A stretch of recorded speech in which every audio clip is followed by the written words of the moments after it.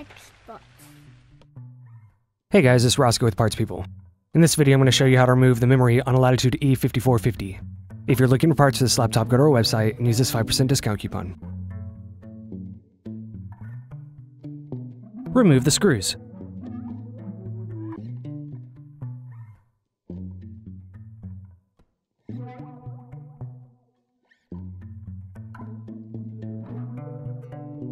Remove the access door.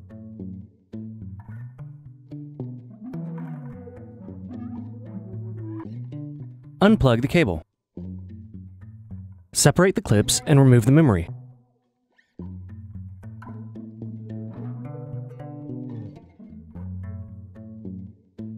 Are you looking for some more tutorials? Check out these other videos.